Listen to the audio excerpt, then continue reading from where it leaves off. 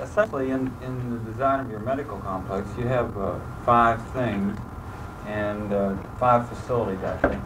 And these facilities are being built with federal money and such. Can't be predicted in growth patterns, in my mind, because one of them may be funded by OEO, and the next year OEO might not exist, or something like this. And they could be they could be built in any order or in any pattern, and some of them might not get built at all.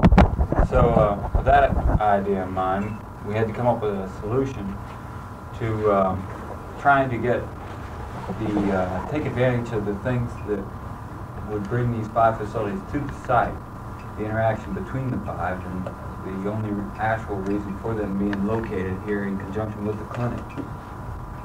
So this is where I talk about in my little pamphlet here on the big idea, in quotes, that architects and architectural students often come up with.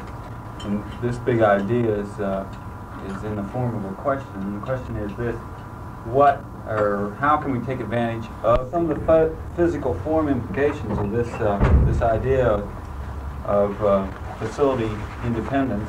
Would be something like no facility could or should be built atop or below something else, because this other facility might not get built, or it might get built first or last. And no facility, if it were missing, should leave a gap in the total design. In other words, you couldn't have walking through something that wasn't there until it was there or something. So you can't leave a gap in the architectural design. And no facility should be so inflexible that it couldn't be expanded when another facility would come onto the site. This was pretty important because if you had a rehabilitation facility and added something onto one of your other things, you would probably have to add onto the rehabilitation facility. That's an example of that. And perhaps the most important is, how do you avoid the loss of identity in a conglomerate of medical facilities? I think West Virginia's medical center, although it was built at one time, is kind of an interesting thing in the maze of corridors. The maze of corridor lies every 100 feet on the wall when you're in there. And this is pretty important when you have patients, is they have to know where they are and know not to get lost. And the outpatients, the out and inpatients, have to know where to park and where the restaurant is. And it's even important to the doctors, because they have to work in this thing all day long. So what I've tried to do with this idea was combine things on levels. We've tried to have the level separation of the functions of the facilities, while at the same time maintaining a vertical separation of each facility. I hope that doesn't sound too complicated. You'll see it in the drawings. But like we're on our first level, I have what I call the outpatient level, and then a professional medical level above that. Above that, I have what I call special services level, and above that is an inpatient level. Now these are just to take advantage of the functional interdependence of each one of the facilities. So, next in our pamphlet and next in my presentation, we're going to list the 5 facilities, and then I'll talk about how each one of them goes to relate to each of the other ones on the site. The first one is the clinic. We'll just quickly go through these. There's 2 parts to the clinic: your ancillary functions on your first floor and your professional services on your second floor, more or less. You know, we can switch these around. You know, some spill over into other parts. And the neighborhood health center is practically the same deal, only we have a little bit more social mindedness to it, of medical social workers and health education and such in that facility. On the mental health center, community mental health center on the next page, is we have an outpatient clinic, and then I've combined in this a 20-bed inpatient area for more or less patients there for evaluation or emergency care or something like this. And then I have a about 44 patient day care or night care mental health center for patients there just for either the daytime or the nighttime, depending on their particular problems.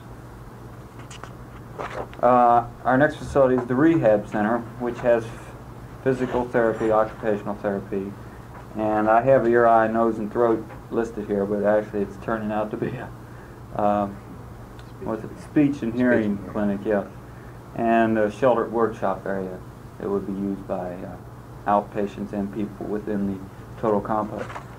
The next one is an extended care facility, and here we have about a 90-bed, 90-patient extended care facility in the sense of the word, inpatient, and a 50-bed domiciliary facility for patients needing the most minimal care, and a 20 or 25-bed transient accommodations, which some of you might call a motel, where patients would stay overnight when they would require, say, 2 days of testing or some kind of a lengthy evaluation or a minor treatment or something like this. And I have a separate section we'll call a service. Now, if you want to turn over to Exhibit 1 and 2 after the service, we're going to skip over service for the time being. You can see how we've tried to divide these things up. The top diagram shows you our different levels, and the bottom diagram shows you the vertical separation of the different facilities. And this might help you in following along on the board this diagram and the ones to follow. And also it'll help you in understanding what you're looking at in the model. The bottom diagram, in case somebody has trouble reading sections, is the front of the model over here, in case you don't catch that. Actually, when I gave this before, I asked the people, the panel and the jury, to read the book ahead of time so we could ask questions about it right then, because it's going to turn into a battle of what is this and what is that, and I don't understand this. And it's a pretty complex thing in the whole, but individually it's pretty simple. So that's why I presented this book, to break things down. But you folks didn't have a chance to read this yet, so we probably have to stumble through it maybe a little bit. It might be a good idea, I'm going to start on the floor plans now, and as we're going through, you can follow on your exhibit like 3, 4, 5, and 6 to understand what you're looking at in totality. Well, forget it.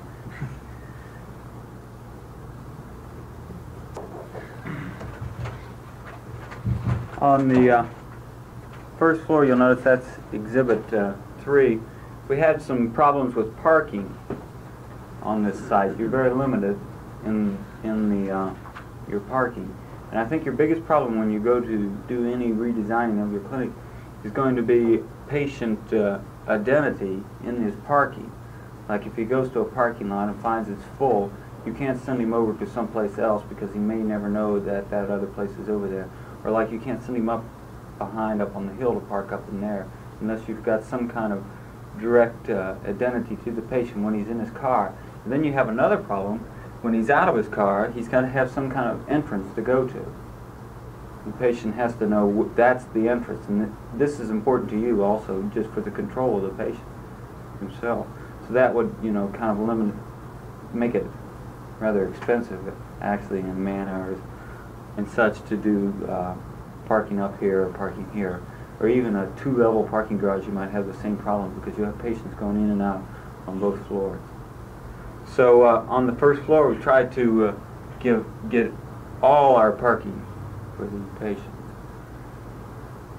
And also, this is like it's laid out in with the same idea that you have now, with the ancillary functions and the functions that might be used outside of the community or outside of the complex itself, located on this floor. And you'll notice that in the center section, I've combined the neighborhood health center, which we talked about, with the existing clinic, and we've kind of overlapped some services, but many of them could be combined, such as the pharmacy and the part of the business office, the records area, x-rays, and a large lab, and things like this, your mechanical equipment and the such. over in this area, you'll have your emergency area, because this is directly off of here, and it's directly off the main entrance right here. But it's also on this service core, this elevator core, which is in the hatch on the Exhibit 3, is this is where all the doctors, no matter where they were in the complex, the medical doctors, would be coming down from. Either that or they could come down from their offices in the clinic or something like this. So this is directly accessible to them. And also it's your receiving area for nighttime receiving or something like this. This would be the only entrance kept open 24 hours a day. The rest of this area could be closed at that time. Question, where are the existing lines? Just to get people oriented. Where's the existing clinic? Existing clinic goes over to the stairwell right here. That's your stairwell. That's the stair. That's our present stair. Mm-hmm. And And this is the bottom is the locus head. right. Okay. And I think your existing lot goes about down to here. So you can see Yeah. spilled over a little bit. Over on here also, I've added the, this is a contradiction to my first statement in that I've tried to keep this outpatient level, keep the professionals off this level. If anybody's an x-ray technician, I'm sorry, but anyway, I've tried to keep them off of this level to allow the patients to come and go without disrupting any of the medical functions of the complex. But over in here, we've added the Community Mental Health Center outpatient area. And this was done mainly because the interaction, I thought, between the medical and the psychiatric doctors wouldn't be that great, and another one was that it was pretty important to have the mental patients know exactly where to go, and also it was more convenient to design when you'll see the parking area above. I'd rather have them ask questions about a particular floor. Or you think that? How many parking places did you present? Oh, we've there are 70 spaces about over in here, and you also have the option of going down one floor, because actually this area down in here is about 10 feet above grade, and you only need a 12-foot for a parking garage. So you could go down one floor and build over in here. You are going to have a big problem with parking. And over on this side, we have about 45 spaces, which would suffice. The two entrances, the main reason they're there is because of your existing clinic, in that we can't run a road around back or something like this, and that would hurt patient identity. So I've kind of combined these entrances here with a community, what I call a community health center over in this area, with the neighborhood health center and the community mental health center, and then your existing clinic with all the facilities that the clinic itself might own or operate.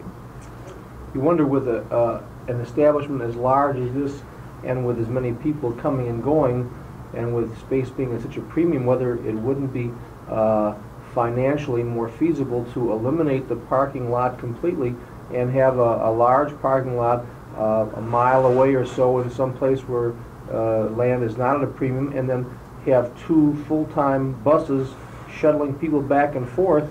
You know, I don't know how big a big Volkswagen bus or just a bus that holds, say, 20 people. I wonder how much more or less it would cost, because when you have as many people there, that's totally inadequate, that parking, for what you're having here. You can start off right off at the beginning with no parking. That's totally inadequate. Well, if you add up the floor, you would double it. Now it would give you 100. Yeah, it would need to double. Well, if it'd be double, I mean, it's a one level. Is that on the grade level Locust Avenue there that you have that on the left side? This? Is that the grade level? No, it's not. It's the grade level of your door.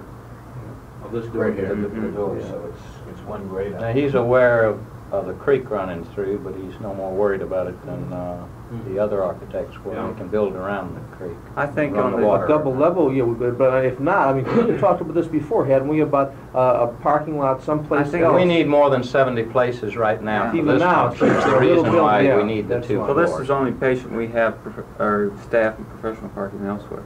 But I don't think your bus idea is, it sounds nice, you know, but actually, like they do it at school Well, at West well, Virginia, they- and the kids Yeah. don't ride the buses, they'll Well, drive their they cars. just, you take, let's say, for example, in Chicago, they have, parking lot around Soldiers Field and shuttle buses coming in, and thousands of people park there, and many people find it so very much more convenient. They charge, I think, a quarter or something like that, and it just takes 5 minutes to get in, and it saves them more time. And I mean, we have talked Now about we're this. dealing And with sick people.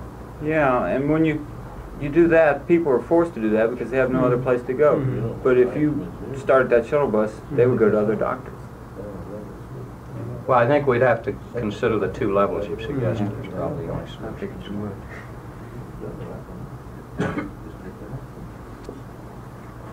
On our next floor, Exhibit 4 is the professional level. Now on this level we have all our doctors except for the mental health doctors that I mentioned before.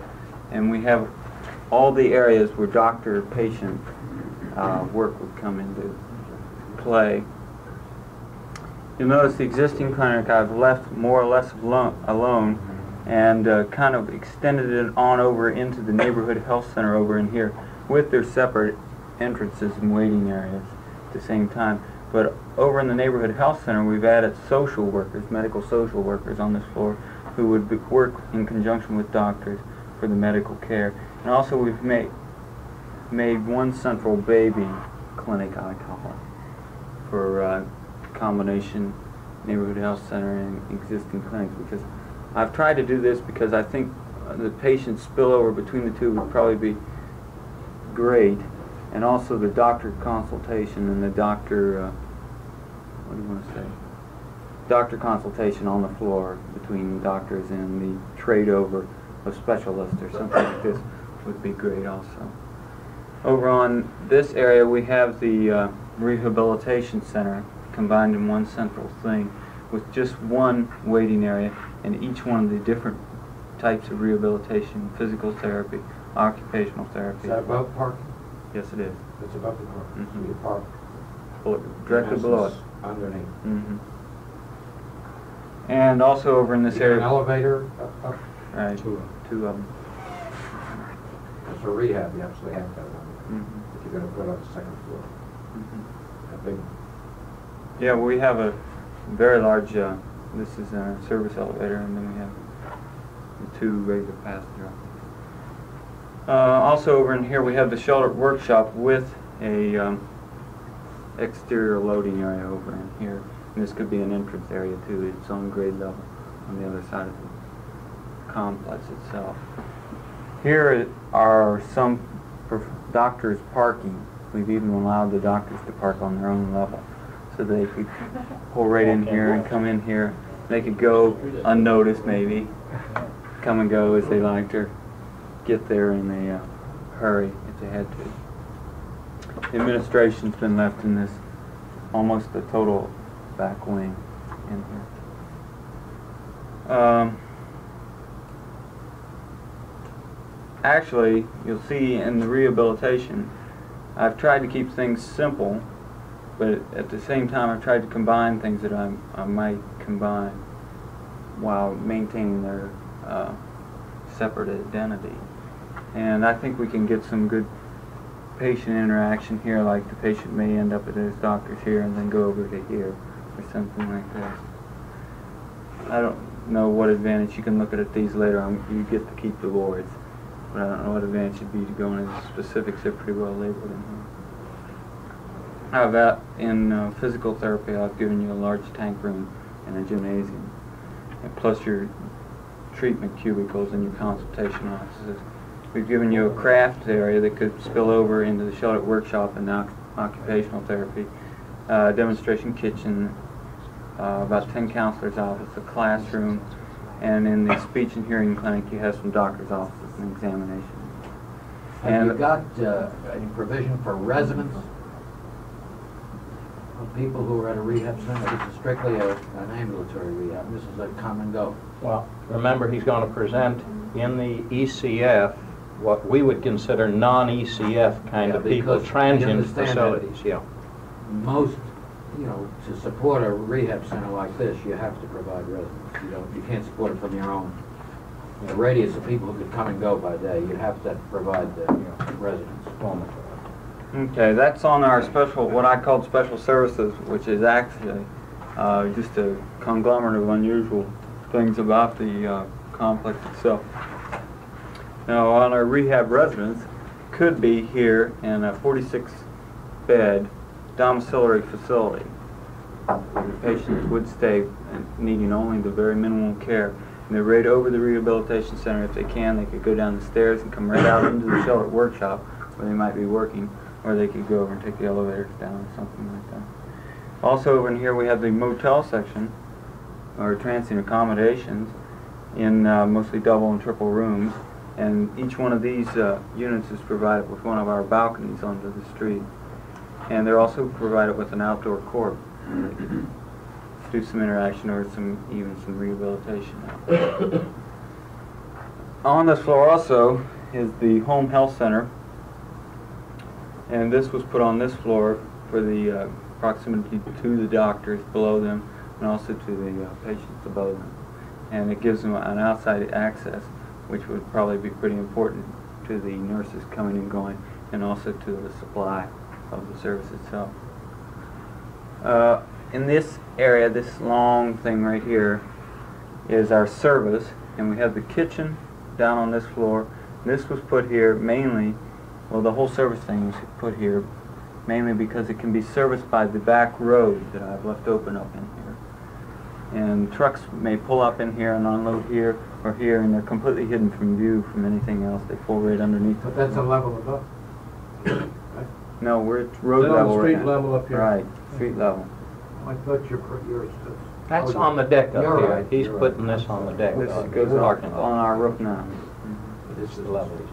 And we have the kitchen, a central stores area, and the laundry also. And over in this section we have the, this is the mental health building now. We have the inpatient area for the mental health patients, the 20-bed thing, with an open section and a lock section, and nursing services control both lock, open, and entrance. They don't have a balcony. I got in trouble on the jury for that, for the simple reason that I thought they might be more prone to jump off than somebody in the transit accommodations. So. Over in here, also the same thing, and there's 60 parking spaces here for staff, and it also is at grade level here, but here it's one grade down, and it'd be very easy to build another level in there. I think it's pretty important in a medical facility such as this, with people who are not necessarily confined to bed, but confined to the facility for extended periods, to have the cars more or less hidden from view, but at the same time give them some action, because people don't like to look out over parking lots, but at the same time they like to see people come and go. So you'll notice on the top floor I've tried to give them both that. Do you have a staff dining room? No, I have. Oh, Better okay. than that. Yeah, leave me alone. High point of his presentation. This is what we'll call the inpatient area, and this is really what it is. This contains almost all our patients there for medical care, the way you might think of it. Because we have the 4 nursing units for the extended care facility right in here, and our 42 patient day and night hospital area over in here. Now, in the extended care facility, I've given all the patients a double room, and all the patients have their own bath. Seems to be the coming trend in extended care facilities. And I think that there are some, larger rooms, 4-man rooms, but there are few. I think they're only around, well, actually I only see 3. And there are a couple single rooms.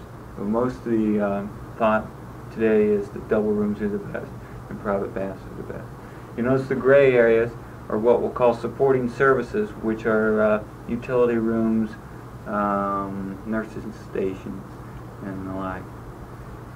In this area, we've given them what I call in the pamphlet a community commons area, and this is someplace to go, someplace to call their own. It's separated from things, but it has such services in it as a little shop where they could sell the patient work that they might do in occupational therapy, or just little needs that the patients might have. It has a beauty shop, a barber shop, a chapel and a chaplain's office and a library, a TV lounge, and a snack bar in here, and a large dining area right in the center of it.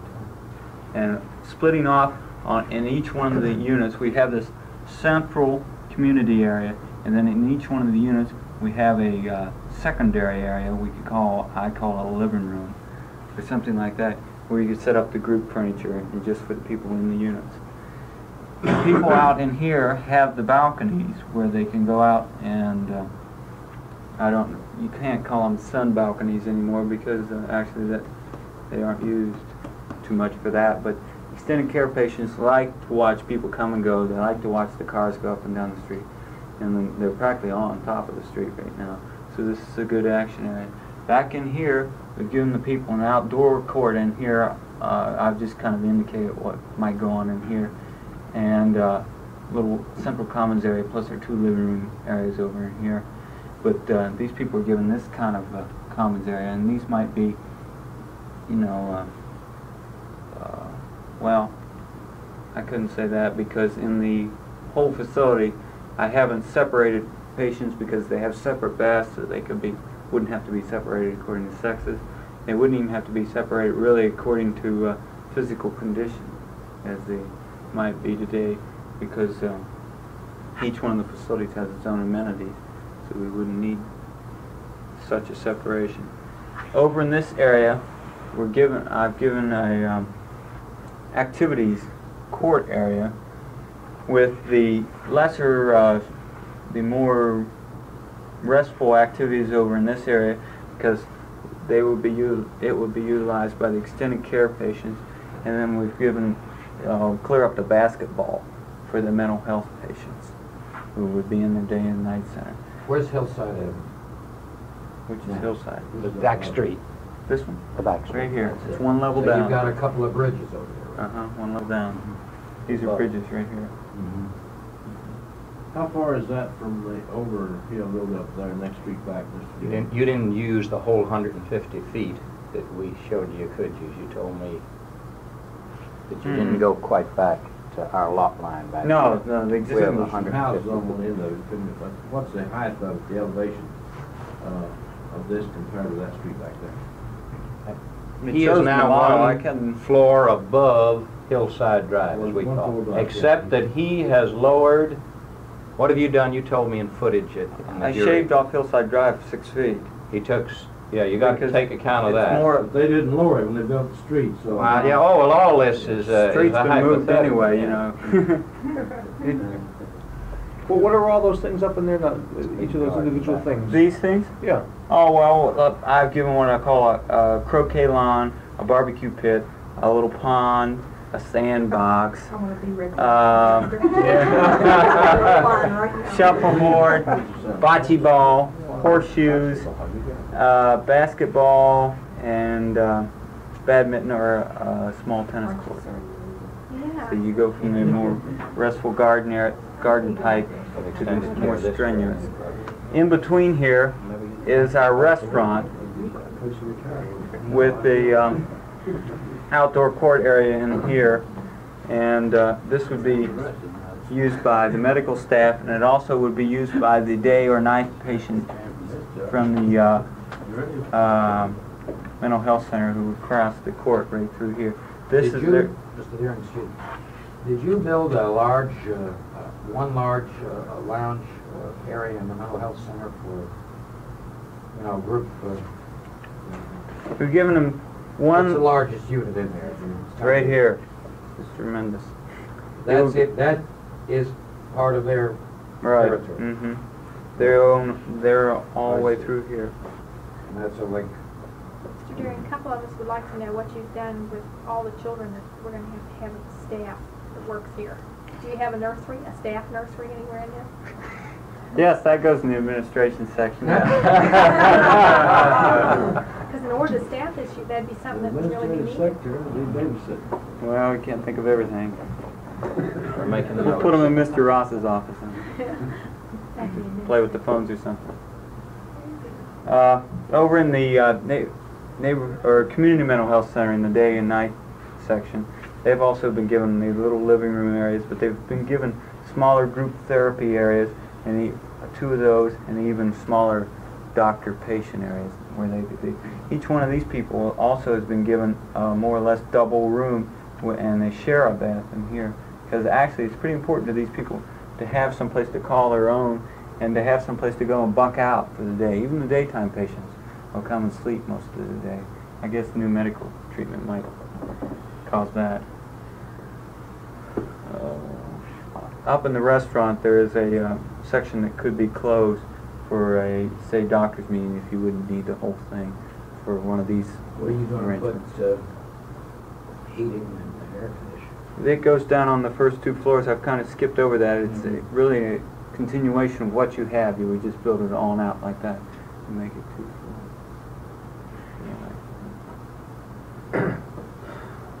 floors.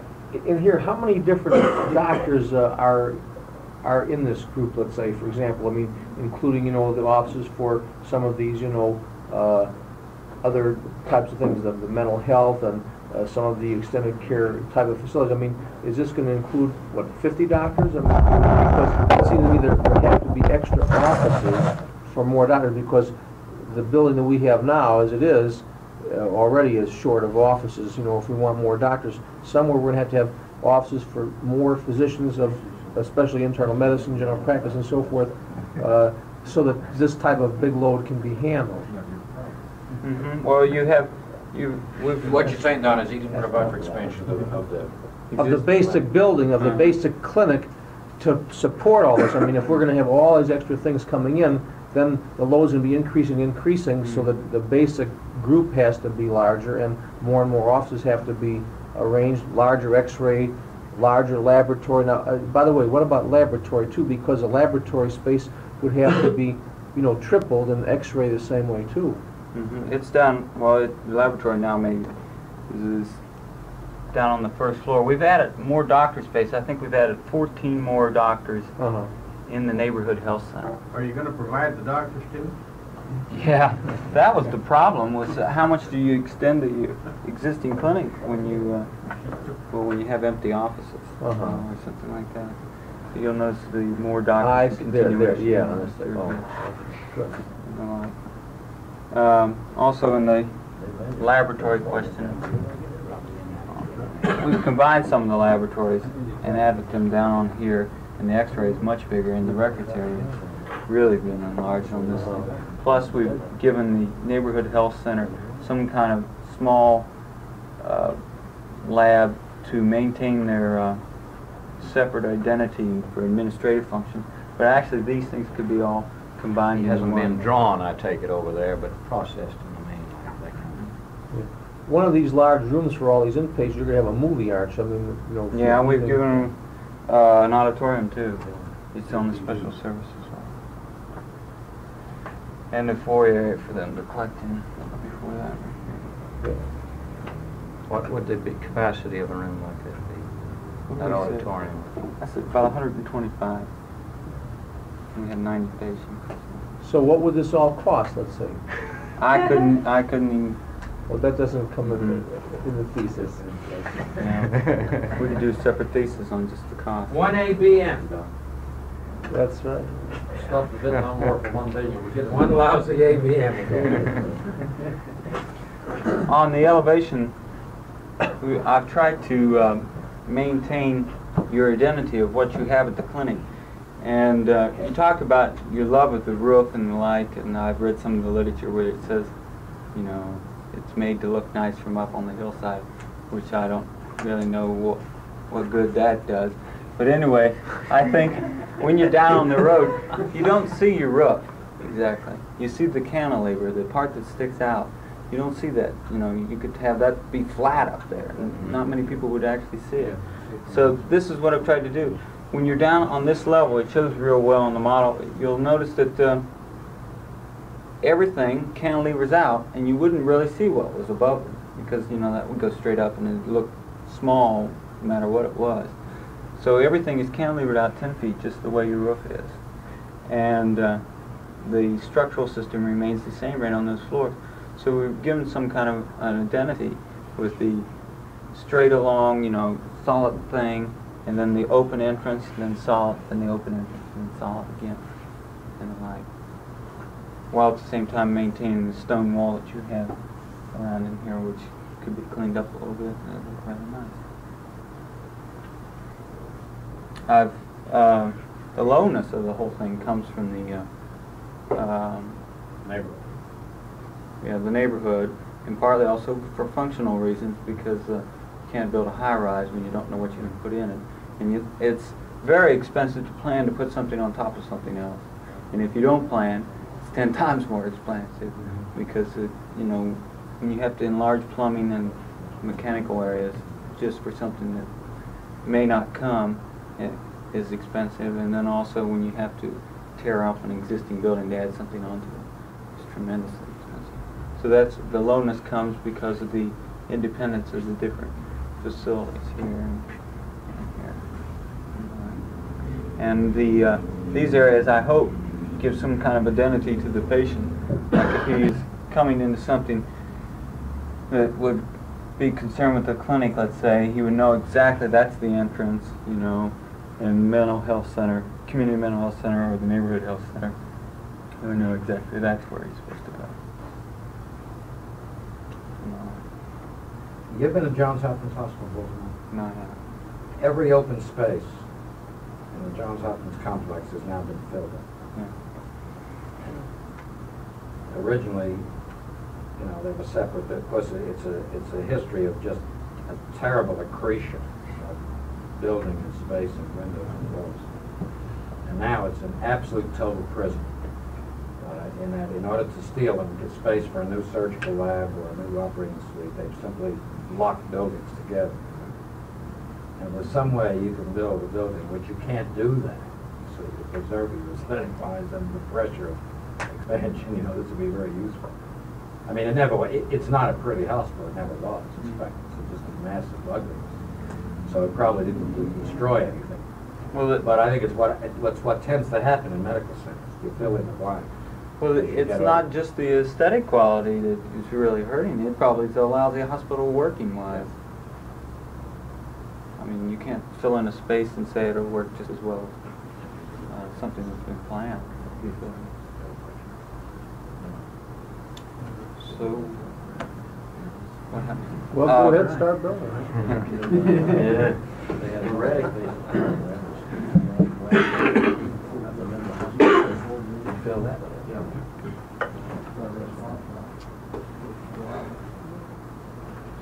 I think you've done a magnificent job. Very good. Oh, You haven't built enough parking. I think everyone's almost, and you probably will be more aware of that than me. How many parking spaces are there right now for patients? 53 out here. 53 here, 14 there, and 36. Staff places on the roof, plus we probably have another 20 The scattered biggest around. gap is in staff parking. What's the total? That's because to If staff, you have, if you that kind of put two facility. tiers in over there now, Oh. what do you end up? let's see. We went patients. It's 75 and then Less it's than People 70. stay in the mental It's health a little less than center. doubling it though when the driveways are less. Well, yeah. What happens? Be about close to 300. And I go off the miles and it's still About 325. whereas you get somebody lab. If you double both the staff Both of them. to 2 levels. See, Mike, on parking, you can't plan parking strategy for the buildings he's building the way you do for ours. Because people who stay in a facility don't tend to leave their car here. People will bring them, such as your people in, the people who visit them. Oh, but you can also plan for visiting hours during non-patient Yeah. hours and the like. But Yeah, visiting the it works biggest in increase well. in parking demand you'll have is in the category of staff parking. Because the increase in, well, what is it in a community mental health center or a nursing home? It probably approaches a hospital-type service-to-patient ratio of 2:1. Whereas if you've got to have 2 employees for every individual in a setting like that, not in the clinic. We'll run 300 people through here with the same number of employees, but in a way where you've got people being fed and laundries operating and that kind of nursing complement and social work, you got 70 spaces in one, and you're probably adding a staff of 200 or 300 people. It's usually that too. It's 2 to 1 in the hospital setting, probably going up.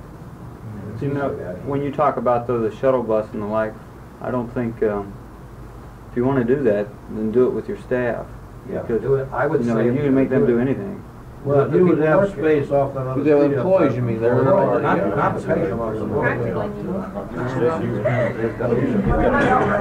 Yeah. Well, that's a lot. That's But right. all your restaurant Because if they're there all employees- day long, they only have to have it operated certain times, and, Do like the coal operators would do, they'd pick the staff up at the house, and then they wouldn't care when they got them back there, so.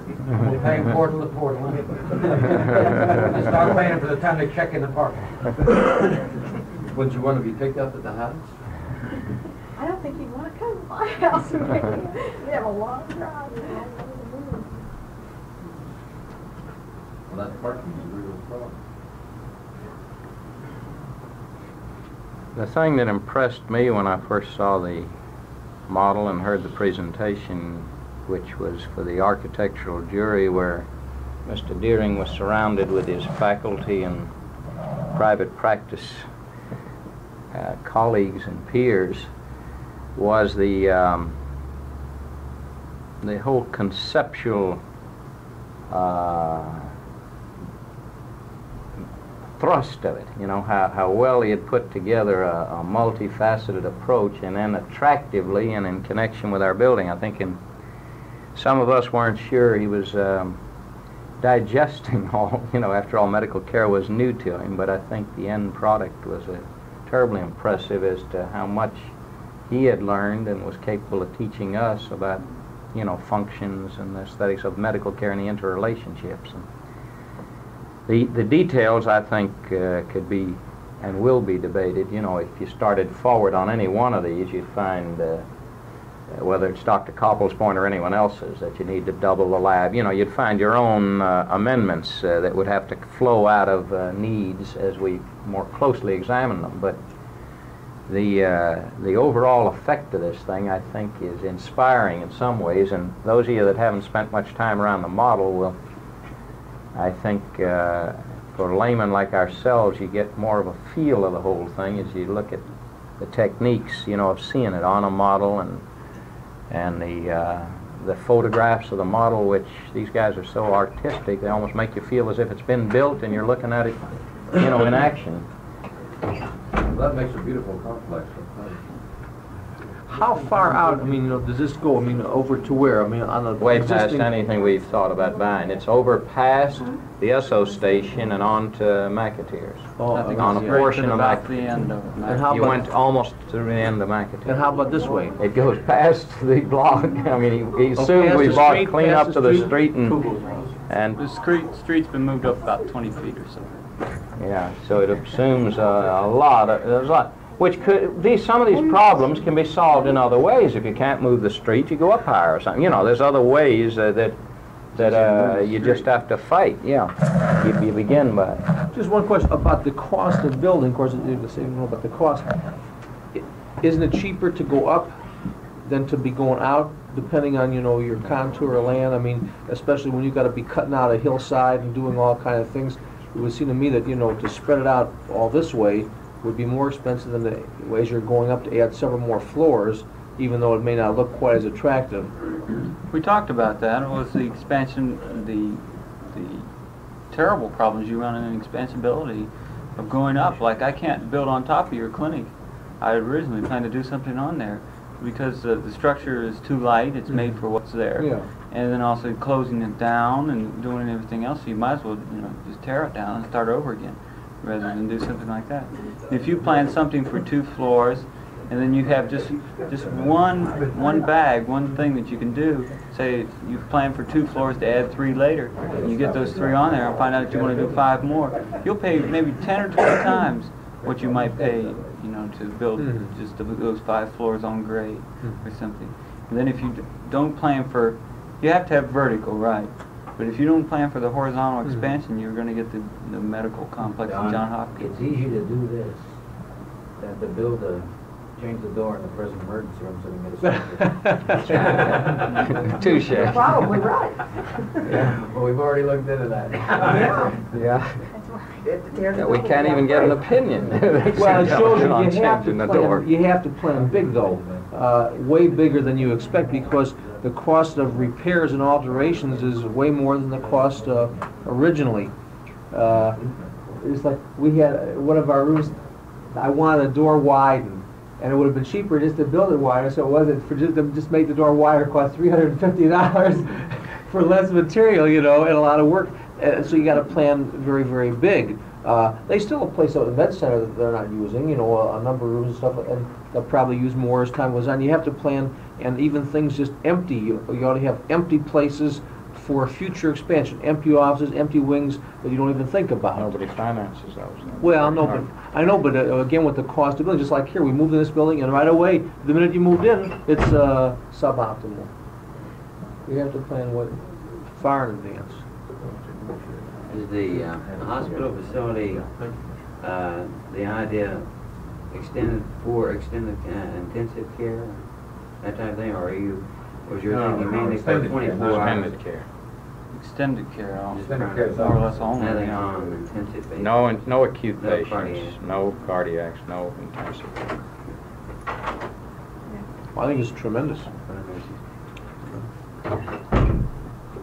Essentially, you know, I didn't come up with the concept of what should be in this. Mr. Ross came up with this, and he named the things, and I explored what they might be and what the trends are in modern design of like extended care facilities and all that. I think the discussions in the medical staff, in the board, have all reflected at one time or another the extended care facility, our whole sponsorship of the community mental health center development here, the idea of bringing it together. The rehab center, which we discussed in connection with extended care. And then what's been incorporated is some other ideas, like how to keep people overnight, these Social Security workups. If we could have a domiciliary, a dormitory, low cost, few bucks a day way to keep them overnight, we could possibly do much more. Well, Some of it reflect it's a meetings pipe we've dream, actually but it held. isn't, people. And the reason it isn't is because right now there's a lot of medical care being dispensed by elderly practitioners in small communities who will not be replaced by younger practitioners. You know, Glenville, West, you name it. And even though those of us in the medical care field believe that first line of practice is the community, in our state it isn't going to happen that way. We're going to have to think in terms of centralized regional facilities. And this is a step in that Well, direction. I hope you all agree to this. Friends, the board has some expenditures. They're extremely minimal for this kind of thing, in my opinion. In other words, to Mr. Deering, who's a student, you know, he's alarmed at the reimbursement cost, you know, at some of these things. It's extremely minimal. The time that we put in, it seems to me, in return, we have received almost an inspiration from which you can inspire other people, you know, if you don't mislead them. I don't think we want to say that this is what we're building, but with this kind of tooling up we've got here, I think you can start getting our own minds uncluttered. We can do some planning, you know, how do things link together? What is our priority? Is it, you know, our doctors, our internists, we have a good share of the internists in northern West Virginia in private practice. Isn't it extended care facilities? I mean, then can we convince the vocational rehab people to put offices and to put financing instead of building their own facility into this thing? Then we might get going with that, you know, wing over there. There'd be a lot of amendments. It appears to me that would have to almost be assumed, even though, but with this kind of thing, you've got to, it's helped me get a little unmuddled, you know, I mean, just looking at it. I mean, as long as it's just, you're just thinking, you know, using words, you have no idea of how an expert puts it together, how he can see relating it. And for the first time, it does. Very logical. The thing it teaches you, an exercise like this, is that you don't, you know, suppose you should latch on to one of these elements, like soon, in the next year. Federal financing is what you mean, Yeah, essentially. you should latch on to one element. That in your haste and greed and anxiety, you shouldn't embrace it in such a way that it stifles and shuts off the others. This is really what we're saying, because obviously in a lot of the things you built are meant to be shared. And if they're built in such a way that they can't be shared, with something that's not yet come into being, you're in essence hindering your long-term development. Because you're making something prohibitive. You wouldn't, just like building laundry or kitchen support for one facility in such a way you can't deliver it to another. And I think this is why this is very useful to us. Why should you Without saying actually we build can't. a mental health center on this site, except for the sharing of the clinic? Exactly. This is a kind of a rough site, really, and it could go someplace Yeah. else probably easier, but it's because the clinic's here. So if you don't take advantage of that, you won't get them built here. So you might as well plan that, and maybe somebody will build.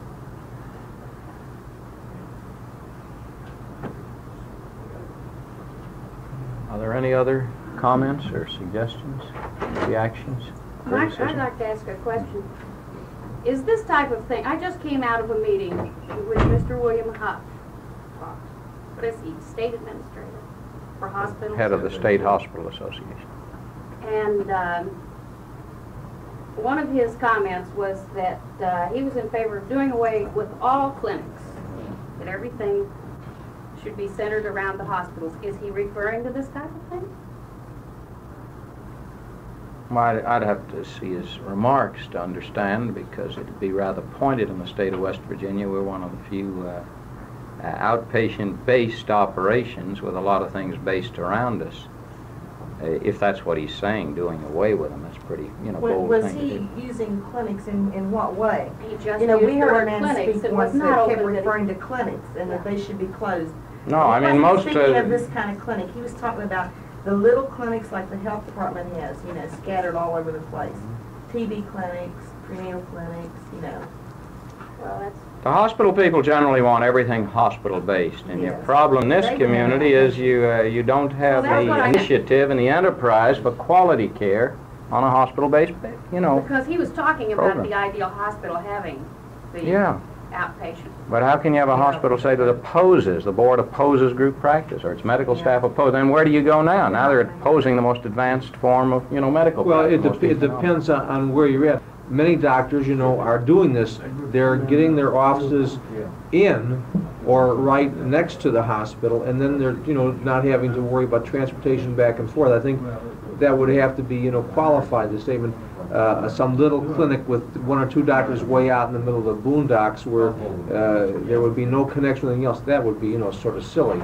But a clinic like this would be a different type of thing. But certainly, in many places, more and more doctors are getting their offices in the hospital. And I don't know about the legality of all this stuff, but that's what they're doing. They're having their offices in the hospital, seeing the patients in and out and everything right there. It saves a lot of time and effort. Well, he didn't leave himself open for questions. So he ran like a scared rabbit after Well, he clinic talked. can mean a lot of Made different everybody things, yeah. curious. A doctor, a GP can open up an office and call it a clinic, This is and have one nurse and one lab person say, this is, the so-and-so clinic. I mean, and then that, of course, out in the middle of nowhere doesn't help anybody.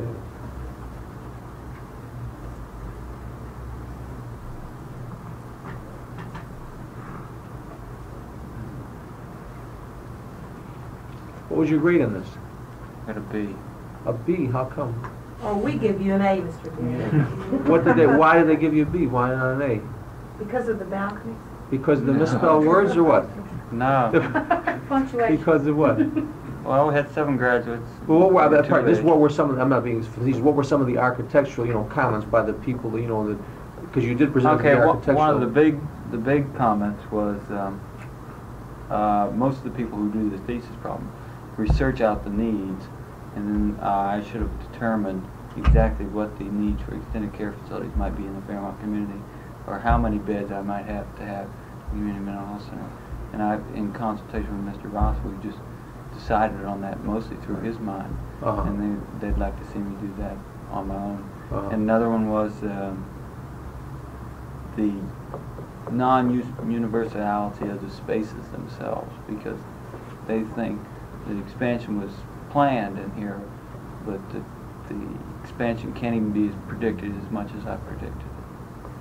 You know, I can't even predict that I'll need, that maybe today I need 20 patients in mental health center, but tomorrow I might need 120. And even that, you know, I shouldn't have predicted as far as I did. I've got too concrete a design, in other words. Actually. And that was the two biggest things. Well, I think it's excellent, it's terrific, yeah.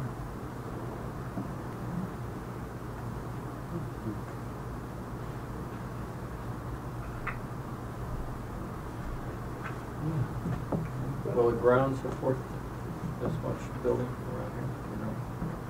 There's always ways to get around those things. You know, we as students, we always just build anything and say, you know, if you want to build it, you can find the money and you can find the ground to put it on or something. I'm sure it would. What do you mean, the ground is strong enough, you mean? Yeah. I don't know, what's the system? 140 feet down and 90 feet of rock underneath. Because I know when didn't they have to get these fantastic things to build, to break the ground here? I think the ground's strong enough. I got an engineering report on this, and it's 140 feet down. Done in mine, and it's not designed to put up rock, so it'll hold anything. Won't collapse into one of those old mines, huh? No. Yeah, that's what it was. Yeah, you never know around here. Once in a while, something collapses. The street will collapse, and all of a sudden, go down 10, 15 feet. Well, this is It's the same thing over West High School, the same. When you put those things, what kind of glue do you use when you put that stuff together? Elmer's. Oh, just Elm. You don't use epoxy, nothing like that. No, just plain. it's just cardboard. Terrific.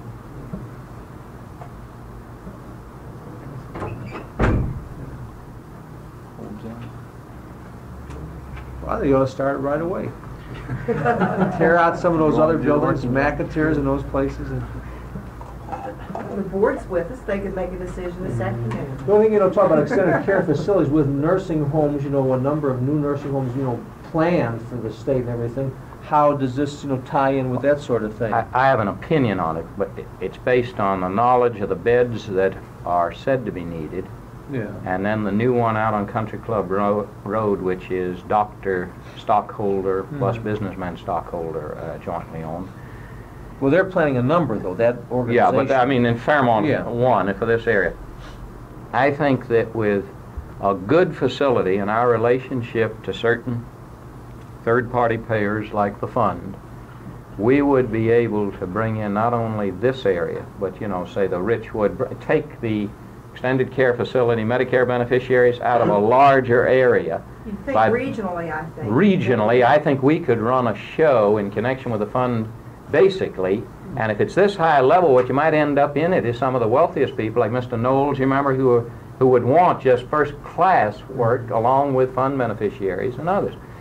Now, the important thing would be not to fill those beds with under 65 people. That would be a problem, except where you had some kind of remuneration. With the kind of insurance people have, the insurance isn't geared to getting them out of a hospital bed except under Medicare legislation. So that you we might have end to up be, wanting a lot more beds than that. You might end up wanting... well, this is 4 22-bed units, as it was explained to me. Is that right?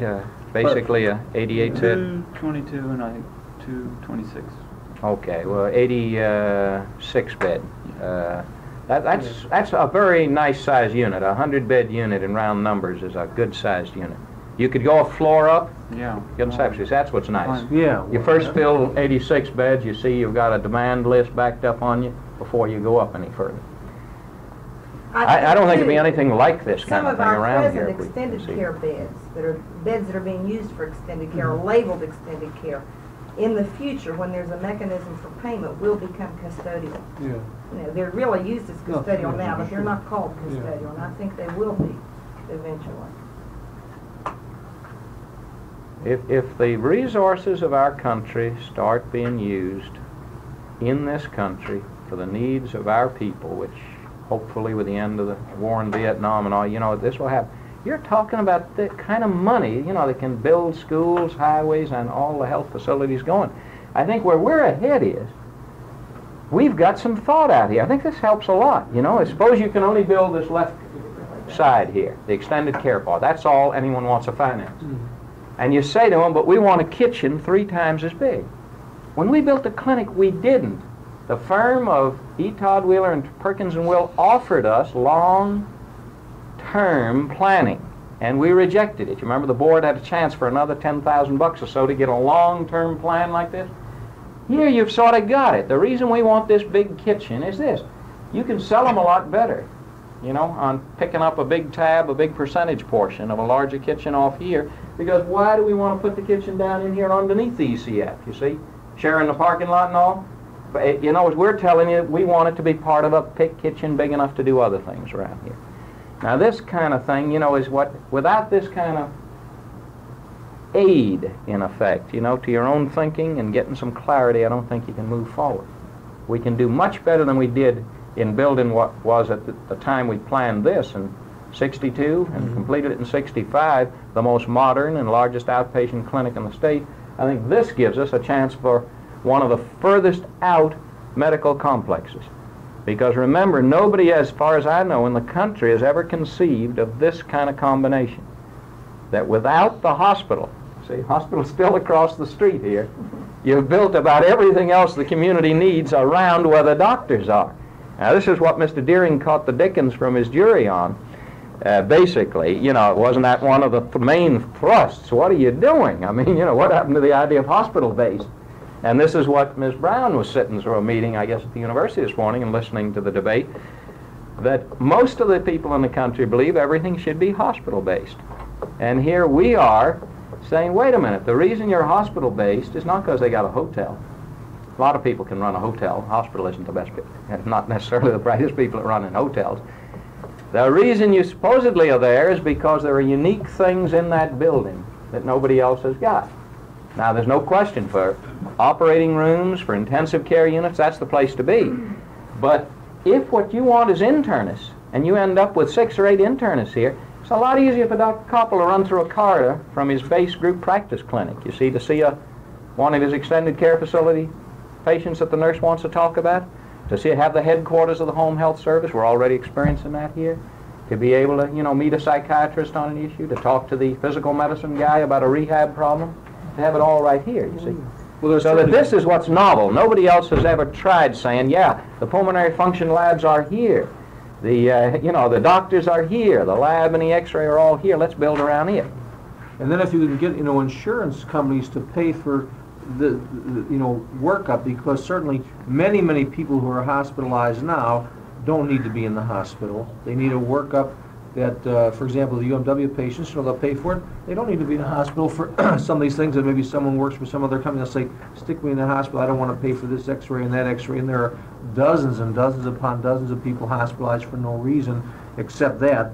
And you can give people the various things they need in this type of an extended, you know, care facility or with other ancillary services. This building, to take Dr. Koppel's point, just to add it for some of you may want to comment on, this very concept, these worksheets and all, can you imagine calling in all the way their labs to get the blood and to get someone to set it up, and we really give rare blood transfusions, for example, in the hematology clinic, and it would save so many hospital admissions for some people who can get everything else on an outpatient basis, just need blood every once in a while, just like we do here, and save many, many admissions, of course, this sort of thing, especially if they pay for the blood and pay for the setups and all this sort of thing, if the insurance companies would do it. Save a lot of hospital beds. Some of you present were in the meetings with the vocational rehab state officials, I think, in which they said the difference in cost to them on a Social Security workup between coming to Fairmont Clinic and going to the university is they go to bed up there, usually ask for them on Friday. They put them to bed, and the first test is Monday morning. That's x-ray. Tuesday is lab, Wednesday is pulmonary function, Thursday is some other department, and Friday the internist sees them, and they pay 7 days at, say, $50 a day, $350 on top of what we're going to charge them. They're still going to pay for the internist, you know, and the x-ray in the lab. And they say that's why we can't afford it. You know, it's ridiculous, yet that's the way a big university hospital has to operate. Even slower than that. Sometimes someone comes in and, you know, you want to get some work up, and I've seen people, I said, okay, I think we should do this and that, and I come back the next week and we didn't get to do it yet. That's a week has passed a week since to you do something, they could do that one day. And it happens over and over again. I mean, the page is sitting there, and gee, the time that's wasted is just terrible, you know. One of the instructors in the nursing schools on a national study from MD Anderson Cancer Hospital in Texas, and they're doing almost all of theirs on outpatient basis. Sure. All their cancer chemotherapy and everything they've got on an outpatient basis for it. And it's really working out quite well. Their patients all remain in the house. Well, no, I mean, they do that, like, you know, our leukemia patients do that too, but a lot of times they come in like for blood or for this, they don't have to. But you have to have better outpatient facilities. For example, they have too few nurses in the clinics. The clinic is, you know, dreadful up there. And that's one reason why that they have to hospitalize everybody so much. But more outpatient things you have here, the better, sure. But an example, we had one of the referrals that really, before we started doing the blood gas, should have required a small sedation, and it just minimized us from this standpoint. This would be ideal for that reason.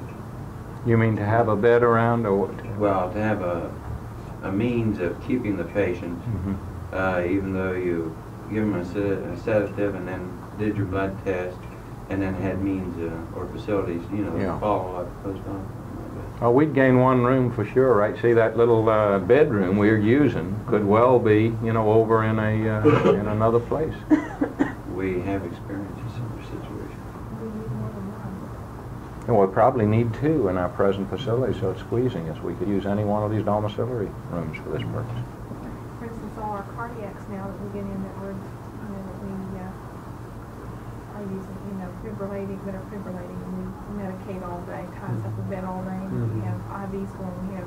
The other day we had 2 IVs going at the same time. We had somebody in with medication for cardiac condition. Well, I'd like to ask the board members who are still present, has it been of assistance, you think, in the board's kind of planning to, you know, to get a overall view like this? Well, that is my mind, very definitely. I like the presentation, I like the model. Those little wooden cars are nice. This would be, what, $20 million, I would think. Oh, no. I don't believe it. Oh, yeah, but, I wouldn't oh, yeah, say. yeah, I would think so. Huh? What did we figure? What would you I think? thought it was 8. 8? Well, I don't have an opinion, but I'm just based on, Buying the you're property building and- 300 beds, the most expensive stuff in the world, operating rooms, intensive care units, and it's $10 million. Even if you add 10, 15%, you know, if that was 12 million, we're not at building. That's where your money is in building and equipping beds. You can put in a huge whirlpool tank or a small swimming pool, you know, and you think you're spending everything you got. New x-ray, do things over, and you don't spend that kind of money. But I do think this is not cheap architecture, any bit of it. I mean, you're using, these are excellent, you know, very aesthetic materials. I don't have an opinion, but I would put it closer to Neighborhood of $10 million. maybe. By the time Even you with a buy price. the land cost goes Well, the up. land, And yeah. by the time you're building, labor costs are going up, even. That's right, Pat. But I'm $1 million in debt. Well, let me say this, the 86-bed extended care facility, if you leave land and architect's fees out, should not cost over $1 million itself. You know, that should be under $10,000 or around $10,000 a bed. And it's one of the biggest bed units you've got in there. Mr. Daring, on your elevators, would that be adequate from what you showed? No, I did figure those out. Yeah, they're very adequate. There's 2 What about passengers. for fire and things like that, safety? Well, we've given, like extended care patients can exit right on grade, because they're right on there in the back. And then there's the 2 central stair towers. It's no dead-end corridors in the whole thing when you have the circular system with the stair tower in the middle. And then the elevators also provide, they're separated from the building, so if you would have a fire in any one of the buildings, the elevators are a separate entity. Well, if you have a fire shut or something, that may Close it off. Does it overcrowd your stairs? Well, none of the floors are more than 1 floor above grade either. No, I've got to ask that. You only have to do that 1 or up 1. I must ask too, which I forgot to do, that each of you pass back these books. We need all of them back for other presentations. And while Mr. Deering's here, I'd like to ask if he thinks he's ever going to visit back from Philadelphia, that we might take advantage of a visit sometime to, if you're willing to have more dialogue with a different group. Why, this might become your, you know, your old thesis might become something in future years we'd ask you. I'll certainly let you know. We're given territories in HUD, and I don't. He's going to work for housing and urban development. And it could be West Virginia. They were interested. Territories just changed, and Philadelphia regional office does cover. Very big, yeah. No, it's always covered West Virginia. Yeah, but that it picked HUD always has, but PHS didn't. It picked up, our affiliate region picked up Kentucky and North Carolina, and I think they're interested in me as from West Virginia. So I don't Well, know. it'd be terrific if in this role we could just have him back for this kind of, you know, if suppose we were ready to talk to other kinds of people, you know, insurance people and others, you know, to acquaint more in the community with. I think the board has now got the means, don't you, of having much more intelligent dialogue of where does it want to go and what they're. I don't know that anything's feasible until federal funds are available. You just can't do this. You need at least, what do they call it, 90-10 matching. In other words, for every million, the board's going to have to stretch to raise 100,000, you see, so that you've got to have that as the beginning point. You can't have less money than that, and even the 90 has to be paid off on a good basis, like, you know, Medicare supported, or else be a grant. Or we'll go, just supporting the people in that's going to be enough to bust us, you follow me? Just the ongoing expense, let alone the mortgages if they have to exist.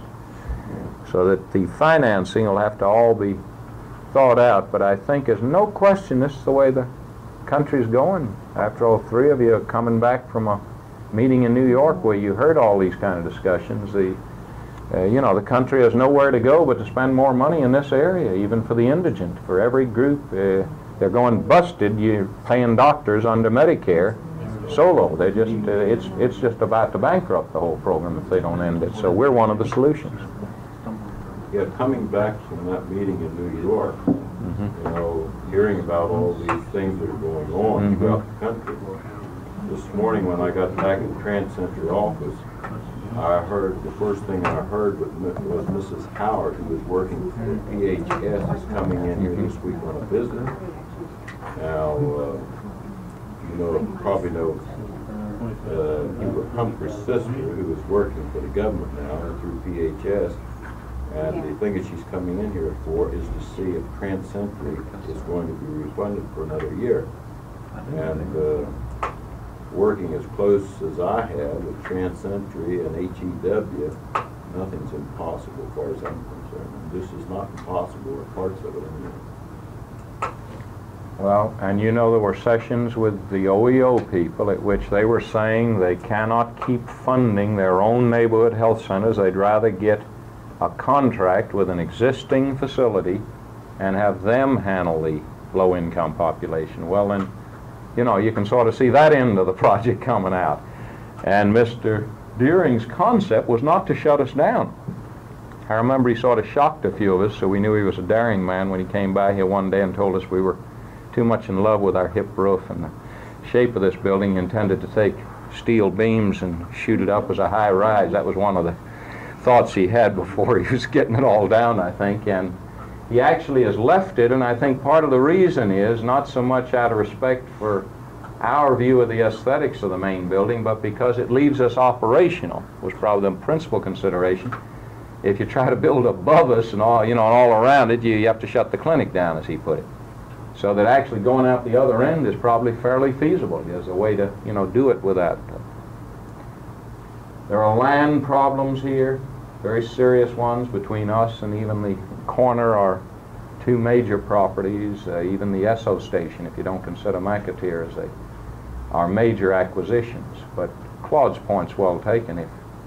If federal people indicate an interest, then, you know, land that you're scared to death of at $32,000, you may be willing to go to 40 on if they've approved it, you know, and that type of thing. And I think along with this discussion, the representative of Blue Shield, one of the directors of the National Health Program Insurance Company, has made several amazing remarks as far as I was concerned in the Washington area in New York. And he told about the price of inpatient care in hospitals being so outrageous that outpatient care had to take some place in the future. And when you get an insurance executive making these kind of remarks, well, I think the trend may be in the possibility of change. Well, ladies and gentlemen, we appreciate you coming back. Does anyone have anything else they want to add to the discussion? We hope you've enjoyed it, and you may look at the model or anything else you like. Oh, no, Carol and I are going to watch. We're going to watch. Okay, that's fine. Okay, that's a vote. Y'all vote.